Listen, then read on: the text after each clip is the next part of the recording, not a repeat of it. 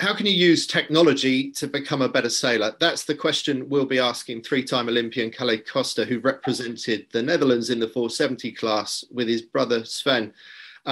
First, some introductions. Hi, my name's Andy Rice in the UK and Hamish on the other side of the world in New Zealand. Big day for you yesterday. Happy birthday. How was it, Hamish? Yeah, thank you very much. And thanks to everybody for their well wishes. Now, it was pretty weird with the birthday and lockdown here in New Zealand, still, well, in Auckland in particular, still locked down. We're about 100 years behind the rest of the world, it feels, down here. Experiencing Delta for the first time. But yeah, another year older, another year wiser, maybe. And did you actually manage to get out and improve your skills on the wing foil? Yeah, that was a good day for me. I had a nice wing foil. It's a bit of a festival down at the lake. You wouldn't know there's a lockdown there. And I had a ride on my bike, so yeah, it was a really good day. Yeah, well done. Yeah, so the calories burnt, they outdid the calories consumed, did they? I'm not so sure about that. A lot of calories consumed. Oh, well done. You burnt the candle at both ends. Well, let's bring in our special guest, three-time Olympian and founder of the tech company Sailmon. Hi, Kalle. Great to have you on. Where Hi, in the world are you today? I am in the Netherlands, in Holland, and I'm doing this Zoom call from home. As I brought the kids to school and then did the Zoom call. Brilliant. Now let's just find out a little bit about you. Just tell us about how you got into sailing and where it took you. Well, I got into sailing because of my dad. My dad was a double Olympian in Solings in '76 and '80. And as we grew up, we had a family cruiser. We cruised all around Europe, and my brother and sister were optimist sailors, went to the European worlds, and then at some point I went like, no, I'll try sailing. And then I went to the Europeans 4 times, and after optimist, my brother and I started sailing together in 470, and we got into the whole Olympic thing, and we did that for 13 years, competed in 3 Olympics, had some really great results. Some shockers as well. Finished, got the leather medal in Beijing, and the Hamish was the coach of the British who took our second spot just in the medal race, because we were second going into the medal race and lost it there. And throughout the last 4 years of my Olympic career, I was thinking, what should I do next? You know, I had a passion for technology ever since I was a kid, taking apart computers and stuff like that. And also have a big passion for sailing. And then Dirk Cheese de Ridder is a America's Cup winner, Volvo Ocean Race winner, Olympic sailor. He told me, well, if you want to become a pro sailor, you need to learn a second skill. And the second skill I invested my time in was becoming a navigator. And as I became a navigator, I saw there was a lot of stuff out there, but it was all pretty outdated and old-fashioned. And I was keen on modernizing that. So after the London Olympics, that's where I basically got started to see if I could modernize the equipment. And when I couldn't do that with the existing brands, I started my own company in 2014 from a garage. And that's basically how Sailmon started. Oh, amazing. And did you have a background in electronics? No. Google's your friend. But I must say, like in the beginning, like my ambition far outreached my talent. And over the years, you know, you start in the attic with just basic knowledge, and then over the years, we've like I got partners that are come from big tech companies.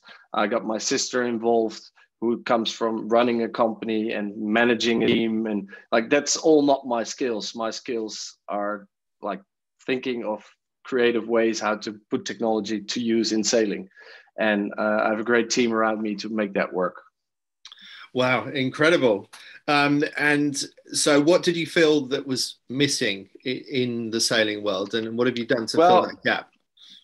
Well, my biggest frustration when we were in the Olympic cycles was that, like, after day of sailing, everything was related to feeling, and everybody would lie to each other that they were the fastest, or we were really slow today when you sailed really stupid. And there was no real measurable, tangible evidence of what happened on the water. I did some attempts to make work GPS stuff, but my brother thought it was very distracting because he's really a feeling guy and I'm more a numbers guy. Eventually we let all that go. But really, I felt that there was something missing between the feeling on the water and the data that could be available. Just anyone listening in, if you can just make sure if you're not speaking, which is most of you, can you just make sure that you're on mute, because we're just seeing you come into screen occasionally. So please just check that your microphone is on mute. Well, it's interesting, Kalle, what you say about the difference between you and your brother in terms of how you approach the sport. Was that a natural thing? One of you was always more a feel guy, and the other one more of a numbers guy? Yeah, for sure. Like when we were measuring masts and stuff, he was like, no, this is close enough, you know. And then I would be like, no, we need to measure it 3 times, and then we got to take the average. And then I always was a bit more scientific about it, and he was more like, yeah, it's about right. Hamish, it'd be interesting to get your comparison. What was it like with you and Dave Barnes? I think I can guess which one you were, but go on. I think we were both a little bit loose, you know, to be honest. We could have done with, I think if there was a third person out there, you know, in the form of, we didn't have coaches in those days, but it would have been really good to have had someone who's, you know, able to dot the I's and cross the T's with a bit more detail. But you know, it's rare to get that perfect balance just across 2 people.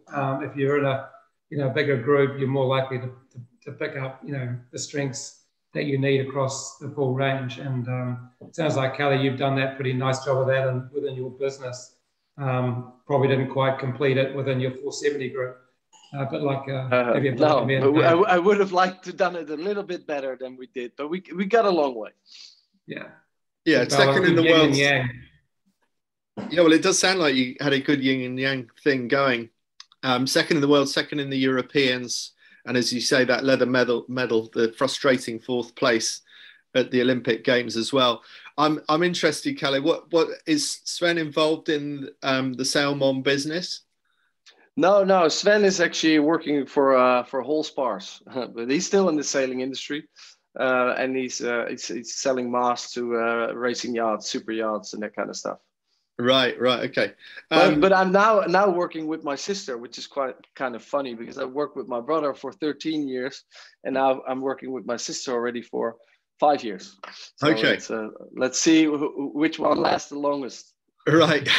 Well, technology is not going out of fashion, is it? It's only becoming more commonplace. Probably a bit early in the conversation, but I think what I'm fascinated about is how things like Strava have revolutionized the sports of cycling in particular and running to an extent. So I don't know that much about your technology, but I'm interested to see where the conversation goes. But let's carry on with this question of what was missing. And you talked about the fact that you know, you're out there and mostly sailing up until now has been a feel sport, and you know, you sort of feel the force or you don't, but you can't put numbers and quantify on it. So just pick it up from there. Yeah, well, so when we started in 2014, we actually were fortunate enough that we made these really beautiful displays, color displays that were picked up by super yachts, racing yachts, TP52s, and that kind of stuff. And because of that, we got involved with all the processors that were used on those boats, and all the loads and keel angles and jacuzzi temperature, whatever data is available on a yacht, we basically have dealt with.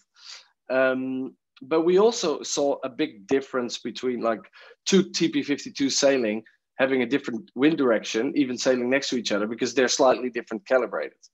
And so the data between those boats is hard to compare because they need to be calibrated exactly the same way, but they never are. The sensors are slightly different. It's hard to calibrate it. And we've made automatic systems in our processor to enhance it, but in the end, it's still references and hard to compare those two. So we've done well in the racing yachts, super yachts, and come 2019, we finally were big enough as a company that we could say, okay, we're going to circle back to the passion of dinghies and small boats, and we're going to put everything we learned in the big boats and super yachts into a dinghy product. But the biggest goal is that it's easy to use, not too much fuss with calibration, and the data that comes out of it between two boats sailing upwind needs to be comparable 100%. Yeah, okay. And so we are primarily a small boat audience. We're Road to Gold is all about people who are passionate about sailing faster, and presumably that's what led you to where you are today. So what products have you got now that you wish that you'd had in your 470 days? Well, we now have like a all-in-one sailing computer, we call it, the Sailmon Max. I got one right here. And Sailmon Max, basically it's got a 25 Hertz GPS in there with a 0.3 meter accuracy. And that's not only the special thing, because the sensors in there are much better than what was available back in 2012. But even with the sensors we had in 2012, there was a big missing link. If you wanted to use the GPS data after sailing, you had to get like a USB wire, put it in your computer, download the files, come up with some sort of program to then analyze the data and get some useful information out of it. And then that was just you. What about the others you sailed with? And that process was a big focus for us that we wanted to make fully automatic. So with this product, it's connected to the internet. It offloads all its data automatically while you're sailing if you're online, or it buffers it until you get to your hotel room. And then as soon as you grab your phone after sailing, you have an instant report of your day. And not only of you, but of all the other maxes you sailed with or that were around you in the same class. So you have instant rankings, who was performing the best upwind, downwind, etc. Wow. And so where give us some examples of how this is now being used in practice. Are there certain fleets, classes where this is being used on a regular basis? Yeah, so in the mod class, we got over 100 maxes racing. And in the recent mod worlds, I think there were 40 of them there. And then it's quite cool because as soon as you get ashore, you see people actually grabbing their phones and start chatting about what happened on the water, look at the tracks, but also at gains, losses, who was fastest, who was slowest. And you see other people running up to them, hey, how do I get involved? And they run off to the shop to buy one. So that was pretty cool. Yeah, it's really, it's starting to become a community thing. And that's, sailing beforehand was always a sport that is, you do it on the water, you get back ashore, you lie to each other at the bar, and you go home. And now we try to have that void between lying to the at the bar and the next regatta. We want to still be people to enjoy their sailing that they've done and learn from it in between. Yeah, there is some comfort in that lying. There are places where you can hide. And one of the concerns that people had in the big boat scene in the TP52s, I'm sure you'll have heard this, is that the more accurate the technology for measuring what's going on board and what people are doing on board, the more uncomfortable it becomes for the sailors. So just tell us about that. Sometimes lying is a good thing, isn't it? Yeah, well, never let the truth get in the way of a good story, I guess. But yes, but you can still hide your data if you want, but because we still have a privacy setting. But the real data is super useful, and people go like, "Our data is the be all and end all." No, it's not. it's a reference to what you've done on the water. It's either to confirm or deny what you've seen, and you can replay it on the water or on shore. Don't forget, if you've been on the water for 7 hours, you've done 4 races. Who remembers what happened in the second downwind of the 3rd race? It could have been the second. It's just, it starts to become confusing. So in the case of the Moth, are you, well, it sounds like you're allowed to have them on board during a World Championship. Are you actually allowed to use the data? Are you using it as a speed puck, and is it telling you how fast you're going upwind as you're racing along? Yeah, so the Max you can actually configure any way you like. There's a start page in the beginning. I can just quickly show you. You can ping the line, and then it will tell you whether you're early or late and how much distance you have to burn before the start. So it really helps you, guide you to the start at first. Then once the start is gone, you can have all these pages. And what's being used mostly is a speed and heel in the Moth. So people can actually look at their targets because they know they need to go like 17 knots and they need to have a heel of 30 degrees. So they're just looking at those numbers to make sure they're at the right numbers. And then some people like to use their compass for tactics. We have a header lift function to tell you whether you're on a header or a lift.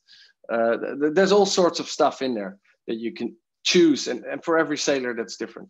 And so during a Moth World Championship or any regatta, do the rules allow you to use this technology in the way you've just described? Yes, and in the Moth we're actually even allowed the wind sensor and a load cell. Which we are also supporting. We have a Bluetooth low energy wind sensor and a Bluetooth low energy load cell, which is not released yet. And then you just have all that data as well. You can actually see how much tension you have on your vang and have repeatable vang tension. Oh, that's incredible. And on a Moth, where tell us what the target weight is. There's no minimum weight limit on a Moth, but every gram counts in a Moth. So how much weight are you adding by having the display and the sensors on board? The display is 240 grams, so it's not that heavy. It floats, so that's nice as well. So if you lose it, you can still dive behind it. And personally, I don't race with extra sensors. I just use them for training. Yeah. But what I'm surprised by is it sounds like it's very open in the Moths. You can have whatever data you want. Well, that's another thing that we as a company like to kick in, that idea that you cannot have GPS in your class, because the Moth class is open, the J70 is open. There's many classes that are open to using GPS, but there's a lot of classes also that are not open to GPS. And the biggest fight always was, it's too expensive, and not everybody can afford it. But the reality is, a lot of classes, especially classes where people are not in trapeze or something, they're even bringing their phones when they're sailing. So they're already bringing a GPS, or they already have a Garmin watch that has a GPS. So in a way, a lot of people are already sailing around illegally. So classes should really embrace GPS technology, because it can be good for the class. It can be beneficial for the people that are aiming to become a better sailor in the class. And the best sailors in the class, they just have a nice reference, but they'll still be the best sailors. That's not going to change. Right. Okay. So there's a lot of really interesting angles here. I love the community aspect of this. It sounds like it's taking sailing in the direction of Strava that I mentioned earlier. But let's open up the floor to questions. And we got a question from Greg from a board sailing perspective. So Greg, if you want to come in and have that conversation directly with Kalle, it'd be great to have you on.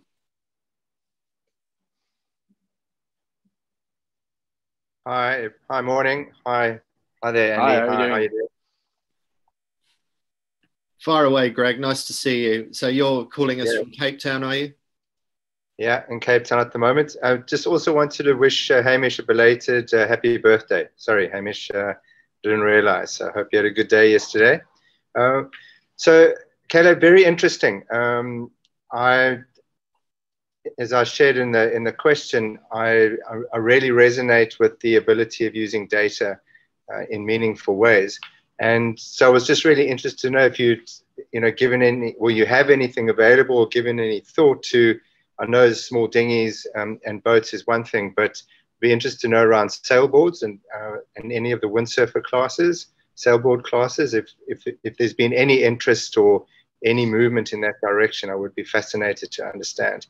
Particularly, I wrote down here whether it would be legal is one thing. I'm not sure quite what the class regulations would be, but I believe GPSs are allowed. People must be wearing watches. Yeah, just so over to you. Just interested to hear what the journey's been with regards to this particular class of sailing. Well, actually, we did recently. We did IQ Foil Worlds in Silva Plana.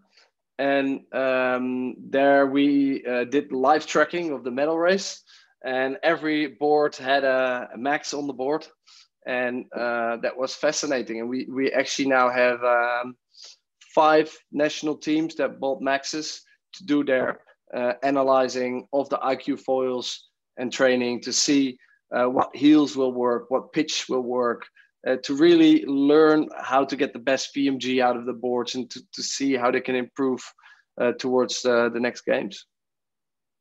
Okay, that's interesting. So that unit that you showed, is that the max that you? This is max, yes.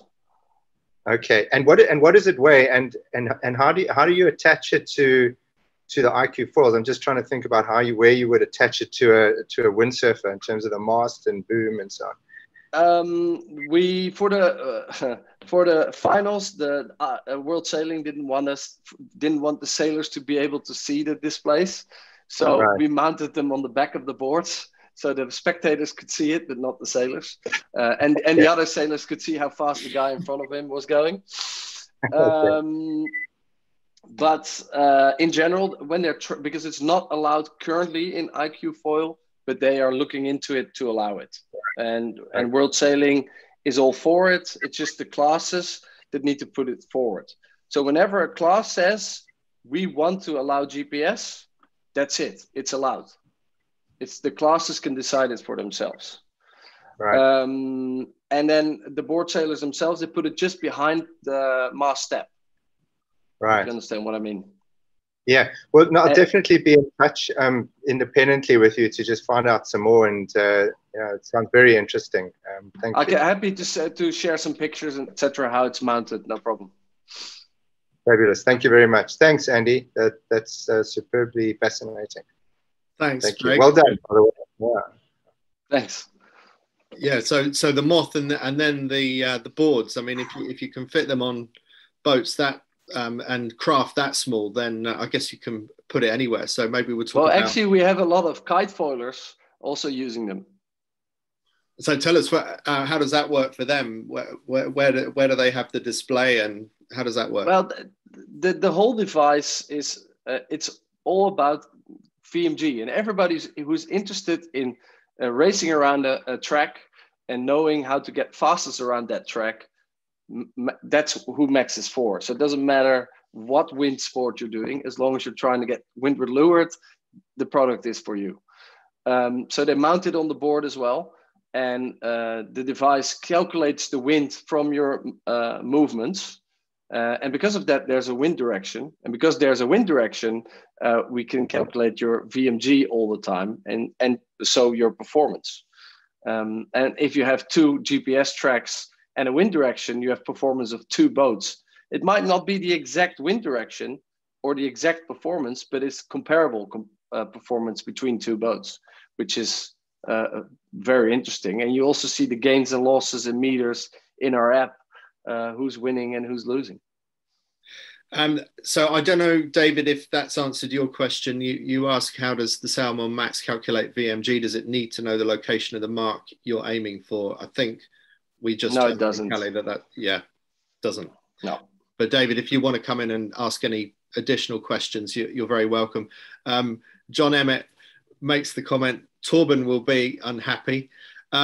So there is a drive by Torben Grael and world sailing generally, I would say, to try and well, there's a number of issues here, but one is to make Olympic campaigning more affordable, to remove the advantages of the large nations compared with the smaller nations. And there's also an environmental drive about getting the number of coach boats off the water. So Kalle, it sounds like you're already on good terms with world sailing. Where do you see the future of the Sailmon product in the Olympic classes? Well, we are launching a tracker next year as well that will do all the same, but it will allow live tracking of regattas and racing. It will allow for live scoring of regattas and racing. But it also will allow for live storytelling of regattas and racing, because right now it's nice to have a tracker of a race, but a race that takes an hour, people look at it for 2 minutes and then they go and do something else. What they're really interested in is the mark roundings, some cool footage. They just want to consume it in a few minutes, and then they'll be happy to watch the race. And what's happening today is that a lot of the races are, there's a regatta at the Moth Worlds. They make this beautiful video, some nice footage, etc., but it has nothing to do with the racing. It's just some nice sailing footage. What we want to do is relate the data and media with the regattas as well. So really create a social network around regattas and sailing related content as well that you can that will be presented to you only when you're interested in it. Right. Okay. So you might as well carry on down that line. I mean, this is completely sort of rewriting the way that we present the sport, by the sound of it. But the most important thing and the drive to do this as well is to make sure the sport grows. And the sport has been in a decline because we lose kids at an age of 16, 17 to other things in life because it's too analog in some way, sailing. And we believe by making it more digital, we can keep kids more into the sport, and also by making the sport a bit quicker and smaller races, shorter races, more people will be able to do it. Well, there's so many things to dig into here with you, Kalle, but something that Hamish and I both feel strongly about, and maybe because we're both of a certain age where there wasn't much coaching available, even Hamish, as one of the top coaches in the world, feels that kids are overcoached. I think that's fair to say, Hamish, in countries like yours and mine, New Zealand and the UK. Self-reliance is what Road to Gold is all about understanding how you set out your own path and you make your own decisions. And yes, you can work with a real coach, but as Hamish tells the story of, well, you can remind us of the story of Ben Ainsley when you brought him in. Just tell us, Hamish. Yeah, well, it's certainly the driving, as you say, the driving force behind Road to Gold is to give people the means to take control, take the reins, and drive their campaign forward with a really good understanding of the areas they need to work in. And yeah, I always laugh about Ben because he's a good friend, and I got him to come down and chat to Dan, my son, who was off to the Optimist Worlds, and the group of sailors around him who were doing a training camp, and he was over for dinner, so we quickly whipped down before dinner, and I didn't prime him at all, but he couldn't have said a better thing. He said to these Optimist kids, he said, look, guys, whatever your coach says could be wrong. And when I was your age, sailing an Optimist, I realized very clearly, like a aha moment, that I needed to take information from where I could get it, but I needed to drive my campaign forward. And as we know, the greatest sailor of all time started to think about it right then at age 14 and the Optimist. So I think, it's a really good lesson for everybody. We need to look everywhere for our information, but we need to run our own campaign, taking the best parts of everything. And it sounds like, we're getting some great information here from Kalle and Sailmon. I'm still a little bit, I'd like to know a little bit more detail. I've got a few questions as well. I know the MAX, it sounds like it can do a lot of things. So in order to keep it within different rules, are you able to disable some of the activities so it can comply? So if you have a class that just allows GPS, you can disable other parts of the device to comply, or how does that work? At the moment, we can disable the GPS entirely, and then it's just a compass and heel and pitch. We cannot disable the start function yet, but it's something we are considering. But on the other hand, next year we will also have the puck, and the puck is blind completely. You just put it on your boat, and you will have access to all that data afterwards, and it's live tracking. So I think that product is more suited for classes that just want to have the learnings, but not the tactical benefits, so to say. And if you want to learn a little bit more in detail, I could have a little, I can show you the app and show what's available there from a racing perspective. Yeah, so because just the full limits of your max, like clearly you can have wind, you can have inputs. What are all the inputs you can have if you wanted the full Rolls Royce on your little, I don't know, Melgy's sports boat? Well, if you want to have the full Rolls Royce, you can even have our processor that comes from the super yachts and big boats and have it speak to Max. So you don't have to buy any expensive displays. You just have the smart processor, and you can attach any sensor you can dream of. Right. That's the full Rolls Royce. If you just want to have the wireless standalone, then it's the device itself's got GPS, very fast and accurate. It's got an IMU for heel and pitch, a compass, and then over Bluetooth you can attach a wind sensor, and then it will calculate wind direction, wind angles, etc. Of course, it doesn't have a pedal wheel, so it is calculating. Well, it's Sailmon wind because it's not ground wind, it's not water wind. It's a wind that you can use. The next thing we will enable is the load cell. That's the Rolls Royce for dinghies, basically. The other thing that we will allow on Max is the AI that calculates your wind direction from all your text. So then you don't need the wind sensor. It will give you a wind direction and wind angle based on your own movements, which can be very useful for your header lifts, for your performance. So we'll actually give you a performance number while you're sailing based on the best in your class. So you're doing 83% of the best in your class right now. And how do we determine that we're not comparing you with the guy who's sailing at 30 knots while you're sailing at 15 knots? And that's because we're using VMG lines to determine which is light wind, medium wind, and heavy wind. So you have a basic references of where you want to go. Oh, yeah, that's impressive. Hamish, to take in there. Hamish, I got the impression that working with Pete Burling and Blair Tuke that you didn't go too far into the technology route. And so tell us how far you did go and sort of where you think the line is between where technology is useful and where it becomes a distraction. Yeah, well, I think the technology is often a great motivator in order to, keep going in the class.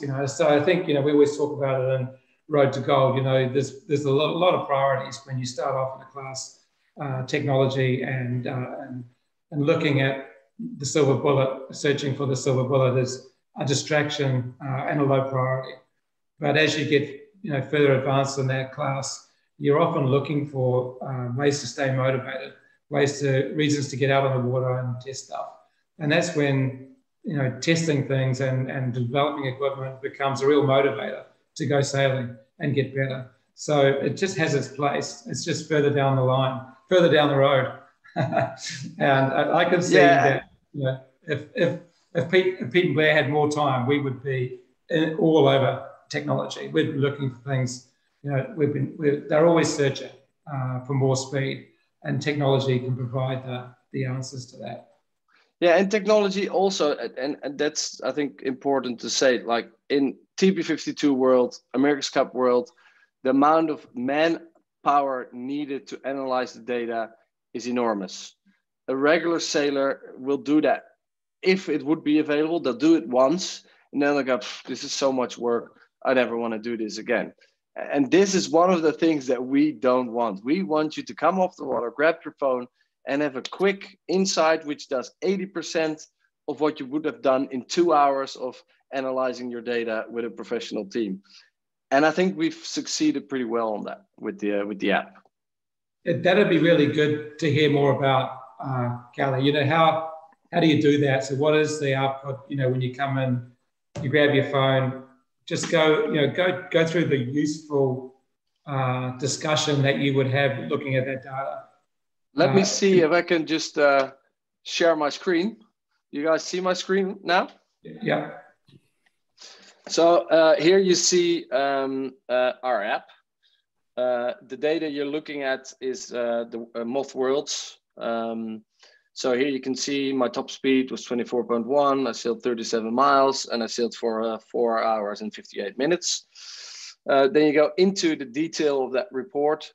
You can see, again, my top speed. And if I look at that, you can also see that some other guys were going slightly quicker. So I better get some new foils, it seems like. And then I'm in 13th. So that's a bit frustrating. Then you can also look at upwind performance. So upwind performance is based on how fast you're moving directly into the wind. We call this VMG, or velocity made good. You can tap on a ranking and view how it's calculated. So then if you look at Kyle Langford, you can see he's doing an angle of 51 degrees and a speed of 18.5.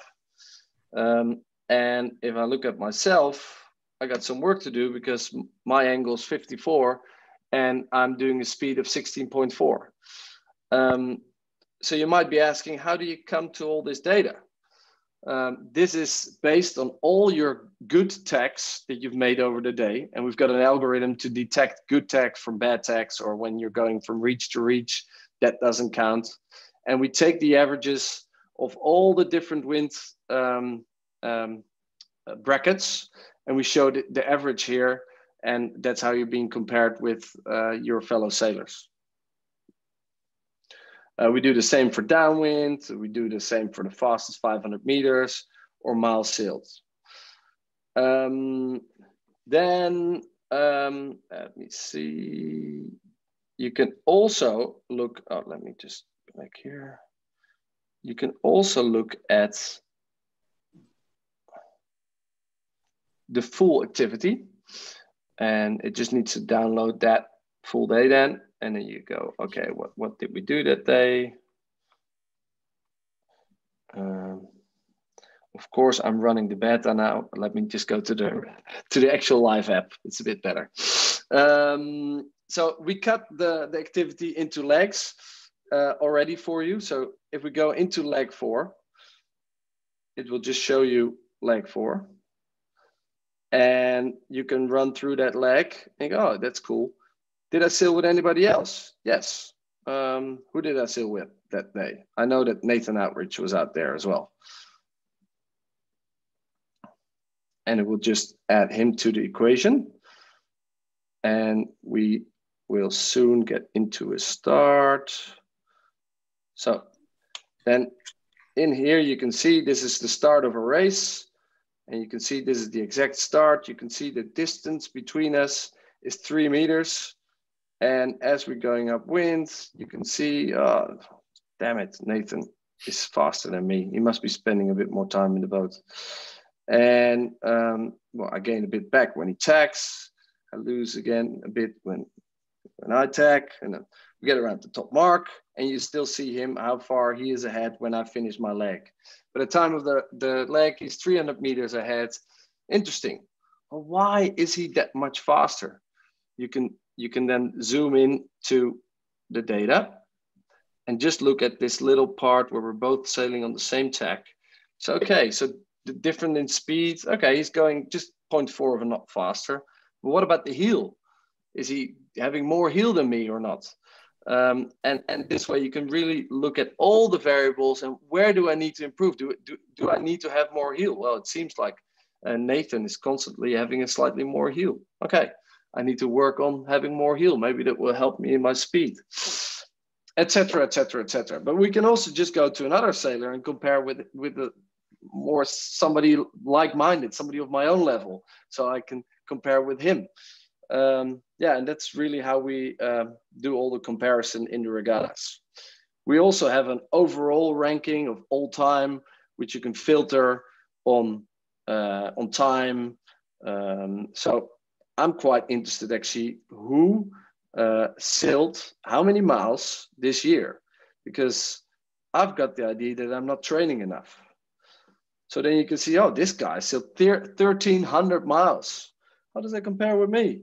Oh, I've only done 300 miles. No wonder he's beating me in every race. That's a bit the idea behind the app. You really get into details of things. And then for a bit more fun, we will soon launch something we call Sailmon Stories. And that's basically you've sailed for a day and you've made some pictures. And you go like, okay, this was the top mark rounding of a regatta. Nice. I was watching a race where my brother sailed. So will he be there? Yeah, there he is. I'll just tag him in the picture. And I can then instantly add his speed to what he was doing there as well. And it's all correlating the media with the data. And then I just share it to the story and he'll be notified that somebody made a picture of him with all the data in it. And of course, this now starts with pictures, but the next step is that you also add video. So in a nutshell, that's the app. Well, that's incredible. Can you integrate GoPro? So if you've got GoPro fixed to the back of the boat on the boom or wherever, can you integrate that with the Sailmon? Yes, it's all about GPS related. So if we have GPS data in the timestamp in the video, then it works great. We've done some tests with third-party cameras. Right now, the most reliable is using the camera of your phone. But yes, we are intending to make that all work, yes. Okay. And on slower boats, let's take the Optimist. How much is it being used on the Optimist, and do you see similar sort of performance differences of the kind you just showed in the Moth? Yeah. I think we've got like 30 Optimists using it. I have to look into it, but and yes, you get upwind results. Downwind results are very hard to calculate for us because they're going in a straight line. There are no jibes. But upwind, yes, you get performance differences and you're learning from it as well. Of course, the differences are smaller, but because we have such a accurate GPS, it's very useful. And one of the reasons why I think Road to Gold has resonated so well since we launched it is partly because of the pandemic and the lack of regattas. How much has that affected your business positively or negatively? It's affected us negatively on the big boats and super yachts because a lot of the yards were shut down, boats weren't built, project postponed.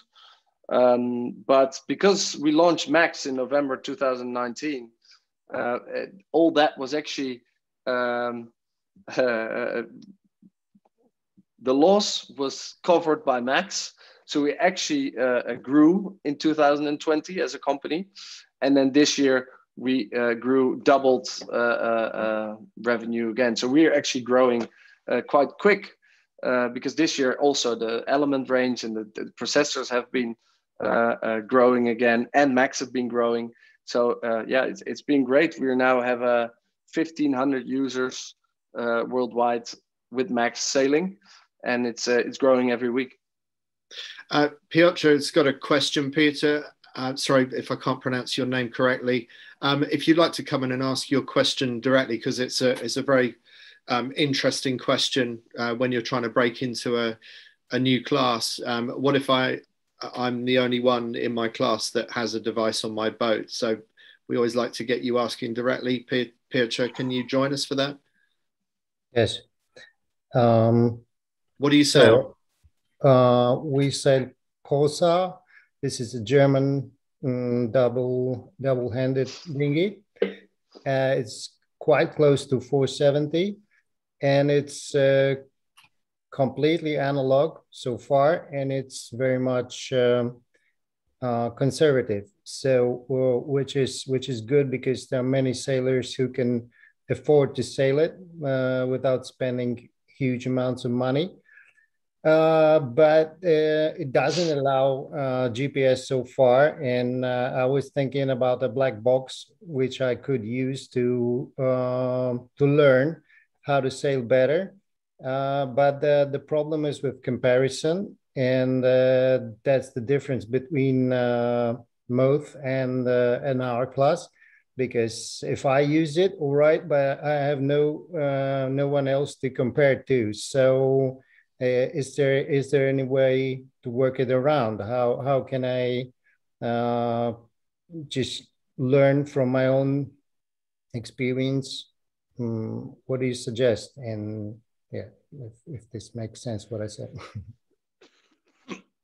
Well, if you're sailing by yourself, you can still aim to get your VMG up every time you go sailing. So you're still getting personal bests. But of course, it will be better to compare with somebody else and to get other people involved in your class.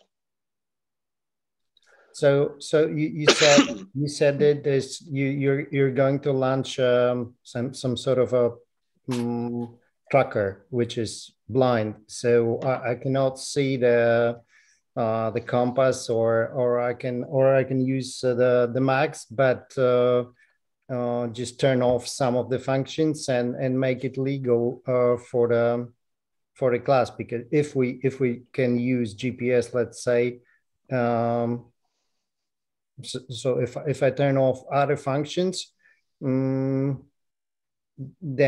it could go to be legal. I'm thinking about introducing in the class, or just trying to convince the class to use such a device. So what do you say? We as a company are very happy to, at class meetings or something, give a presentation and tell the class why it's a good idea to allow GPS in their class. Because with what you've just seen, they also classes create a community where people go and share their experiences on the water, even when they're not sailing together. So it will actually help their class grow. And classes are all about existence as well. And if there's no data and no regattas going on, like there are not so many right now, you can still have stuff going on. And I think that's great for classes. Good, thanks. I'll think about it and I'll try to convince them somehow. All right, and let us know if you need help. Kalle, is it possible for a class to sort of hire a bunch of Sailmon products from you so that everyone can sort of use it for the week? Now you start talking about commercial things. You need to call my sister. All right, yeah. We'll have another conversation about that. But yeah, I think there are plans like that. Yes, but how it exactly works, I'm not entirely sure. No, fair enough. We've got a couple of other questions. Damien, you've got a question about optimist sailing. So Damien, if you want to come in and ask that question directly, it'd be great to have you on.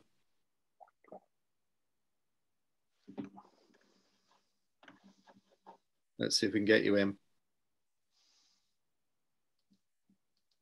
And if we can't get Damien, I'll just give Damien a little bit longer. She's on mute. Oh, there we go. There you go. Hi, yeah, my son was just a little bit scared to go on.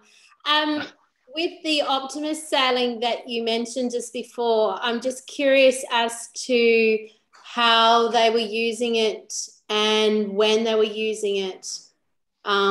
That's all, pretty much.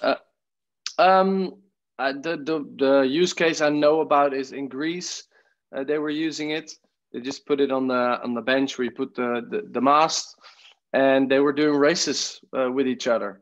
And I think you can even download the app right now and look up Optimist, and you'll find the tracks, and you can see what they were doing. Okay, thank you. Appreciate it. Thanks so much. No worries. Thanks, Damien and his mum. And Iris, or Iris, not sure how to pronounce your name, but you've got an interesting question about integration with foreign hardware. So Iris, if you're around to ask that question, also I think interesting for a lot of people using other technology and how easily integrated it is. So let's see if you're there to ask the question. Yeah, hi. I think my wife was using the app the last time, so it's her name. Oh, right, okay. Sorry. What's your name?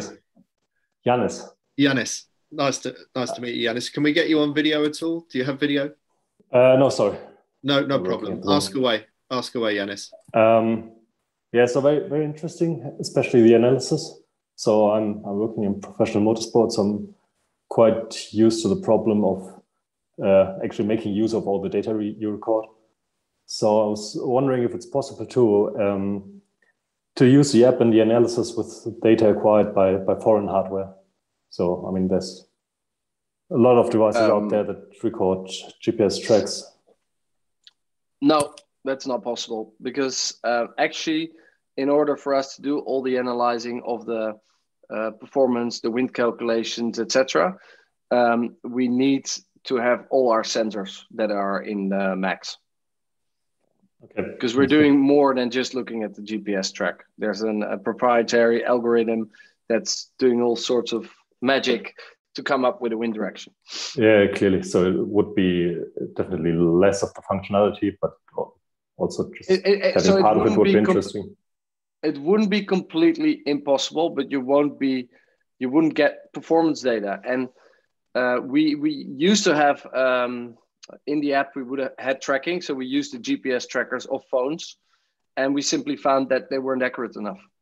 And you'd be comparing apples with pears because a Samsung has a different GPS from an iPhone, and it's just not the same data. And it's that's not what we want. Okay, understood. Thank you. All right, thanks for that, Yanis. And we did have a very technical question about 470s early on from Pietro. So that probably isn't so relevant to this conversation. So I won't go there because we haven't got a lot of time left with you, Kalle.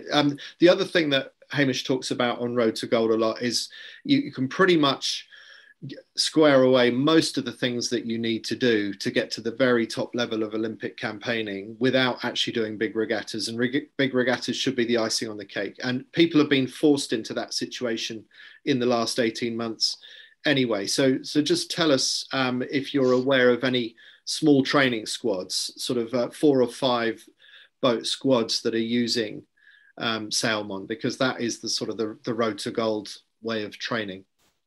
Oh, there's lots of them.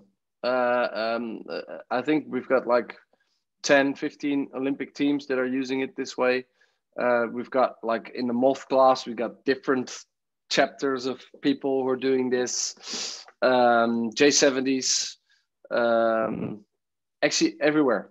Because if you download the app, you can see every day new reports come in, and you can see these groups train together. Because as soon as you go into the app and look at a report and you press the compare button, you see how many boats of the same class were sailing together. Now we're all about sharing knowledge and sharing information as much as possible. That's in your interests as well for social media and marketing purposes. But for those that want to keep their data within a closed group, you can do that as well, presumably, can you? Yes, absolutely. There is a private functionality. But there's also a penalty for that, because then if you are private, then you cannot be in the rankings either. So there is a penalty. Right. And what kind of feedback are you getting from these training groups in terms of how much is it enhancing their training and their sailing experience? Well, I think in the replies, I did see one guy saying that he's used the MAX, but in general, it's very positive. People, yeah, I wouldn't be saying if it's all negative either, but no. But yeah, so yeah, obviously you're going to say that. Of course, there are people. Of course, there are people that are they find it too difficult or whatever. But this, in general, it's like 95 or 98% positive and 2% negative, which makes me really happy. And I haven't only done moth events. We've also recently done some national classes here in the Netherlands and presented them what they can do with it, and they love it. And that's what it's all about, because it's not only about the Olympic class, it's not only about the moth class, it's about the entire sailing community. Lambert, Kelly, one question from me is, what's your vision, like your grand vision going forward, the sort of the rainbow at the end, the pot of gold. Are you going day by day, or have you got something that you're working towards? We want every sailor in the world to use Sailmon. It should be on every boat, because then you will have that community, and it should be like Strava is in cycling for sailing. Right. And the capacity you're analyzing, I imagine that everything's coming back on the internet, if I've got this right, and your company is analyzing that data coming in from Peru and from, wherever it might be. It's all arriving in your computer, and then you're sending back server. Yeah. So the device itself is completely independent from the app. You just scan the device once, and then it's attached to your boat. From that moment, the device, whenever it gets an internet connection, it just offloads its data. It's doing that actually all the time, and the device itself doesn't mind which boat it is. But on the server, we then know it's a moth, and we need to look at it as a moth, because a moth behaves different from an optimist, and so we can make chocolate from the data. Because if you selected it to be an optimist and you go sailing with a moth, your report will be shit. Because you'll exceed the maximum speed, and all sorts of stuff will happen. Because the server is really smart. It will look at your data and go like, okay, where were you on land? Where were you on water? We cut off the pieces that were on land. If there's a gap of 10 minutes, we make 2 separate activities. Were there any people around you? Okay, we'll show that in them as well. And you don't have to do any of that. That's all done on the server. And then as soon as you grab your phone, it's just there. Right. And there's going to be no problem with growing that. You're not going to find any trouble with, if there's suddenly 1,000 more users. No. We have at the moment, we have 1,000 active users that are using it every 2 weeks. And that's growing every day. But we are working with scalable servers. We're not having a server in our office or something. We're just using big server farms, so we can just say, okay, we'll need a little bit more power. Copy. Thank you. We're getting some requests for follow-ups here, Kalle. So Greg's asking what's the best way to follow up with you to find out about products, and Pietra's asking if you'd like to come to a regatta and present the products. So where do people go from here? If you just send an email to max@sailmon.com, people in the office will make sure that you'll get an answer, and the right answer, and see what we can do for you guys. I've just dropped that into the chat box, max@sailmon.com. So hopefully I've got the email address correct. You do. David, you want to talk about your intended use of the MAX training coaching idea? That sounds fascinating. We're running out of time, but let's see if we can... And my previous question was answered. Thank you. So I'm buying a new boat, never used it before, never sailed it. It's a foiling catamaran. It's coming with a MAX and the wind sensor. The guy that sold it to me lives in Germany. He's a developer. I fly 15. That's it. So I'm going to send, every time I go for a training session, I'm going to send my data to Michael and say, hey, Michael, what do you reckon? How did I go? How's this look? How can I do better? So, yeah, it'll be a stunning device. I can't wait to get my hands on it. So he can just use his phone to see my data of all my sailing. You don't have to send it to him. You just have to make sure that your device gets online after you sail. Yep. So yeah, it should be. I can't wait to play with it. Should be great. Cool. David, when does your thank you very boat much. come? Sorry? How long do you have to wait? I've been waiting for too long. COVID's impacted suppliers and everything, but December, hopefully December. Nice. Summer. Yeah. So David, thanks. Well, hope we can keep you entertained between now and then. We've got another. Is this the same, David? Are there plans to make MAX more economical in terms of cost? Well, actually, yeah, that's a good reminder. I'm assuming this is a different David to you, David, that's just been on. But yes, different. Yes, other David, if you'd like to come in and just ask your question. And we haven't asked you about costs. So Kalle, give us the baseline costs if we want to buy a Sailmon Max for ourselves. In Europe, it's €8.99. And to answer the question about cost, the puck will be cheaper. So I'm not sure, I cannot say a number right now, but we're aiming for it to be as cheap as we can make it, because we want to have as many users as we can, because we believe that having the community will make it work.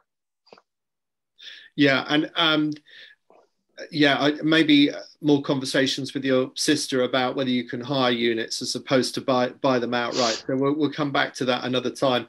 And there was an interesting question which we haven't got time for now, unfortunately, about Lamberto talking about using Max and analysing along with Sailmon, and I know Hamish knows a little bit about Sailmon, and that sounds like I've done that as well, and Sailmon is a great program. Yeah, so there's a lot coming together. But what I love about your approach, Kalle, with technology is a bit like the way that Steve Jobs and Apple approached it with their technology. You understand that the bottleneck here with technology is always the human being. It's the human factor, and most of us are not propeller heads. We need stuff that's simple, and that 80-20 rule. We want to get 80% of the benefit for 20% of the effort. It sounds like that's what Sailmon is focused on and doing very effectively.